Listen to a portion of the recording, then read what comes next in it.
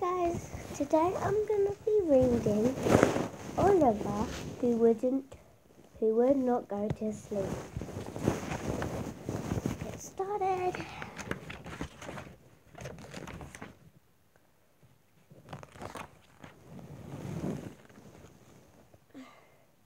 Oliver Dunnington and then couldn't sleep. Good and didn't and would not sleep. It was that he was afraid of the dark, of monsters, robbers, or sounds of the park.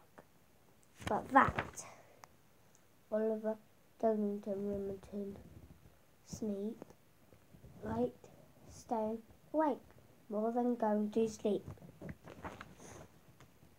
After his parents had said good night, they tucked him in and turned off the light.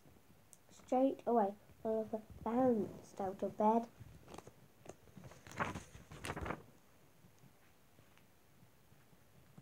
He painted and drew and magic and read. He raced his cars, then he raced them some more, and just as he blasted his rocket, he saw that Oliver's rocket flew as fast and flew far over houses and cities, and up to the stars, past the moon and past the comets, till it landed on Mars, a quiet and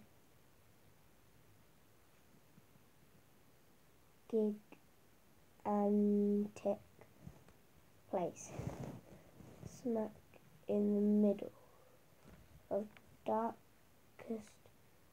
darkest space. Oliver stood in amazement, and Oliver started without ever being the slightest bit scared. Suddenly, a streak of light across the sky was shining bright. Oliver saw his house far away, and he wanted to go back home to play.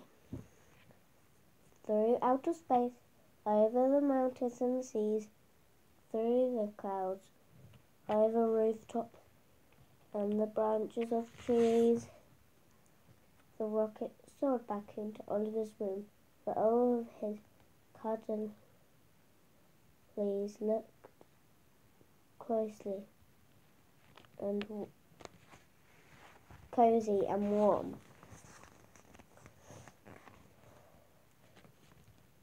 Bat and Owl, Fox and Ted were waiting for him to climb into bed.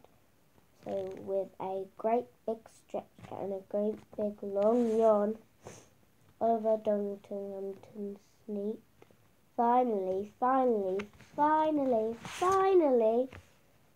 fast asleep. The end.